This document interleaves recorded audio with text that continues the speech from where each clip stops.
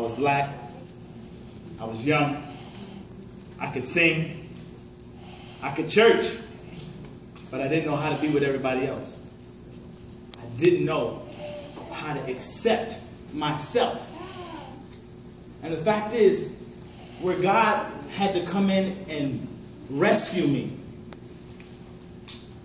He had to come in and save me from myself. When I realized that He accepted me for me. Anybody here? Amen. Amen, Wall. Amen. When I had to understand that it was only Him that could accept me for me and all my downfalls. Everything that was going on in my life that I didn't understand. All the issues in my family that I didn't think anybody else understood or could identify with. All those issues that I had in school with being the guy who liked to go to church but liked to do everything else. Come on, young people, can we be real? Amen. All right.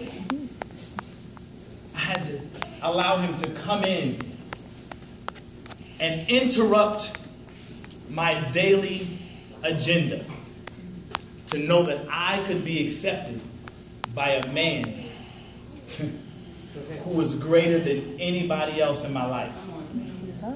Greater than the issue, greater than my bestest of best, my bestie. What's that called? Your bestie? Greater than my bestie.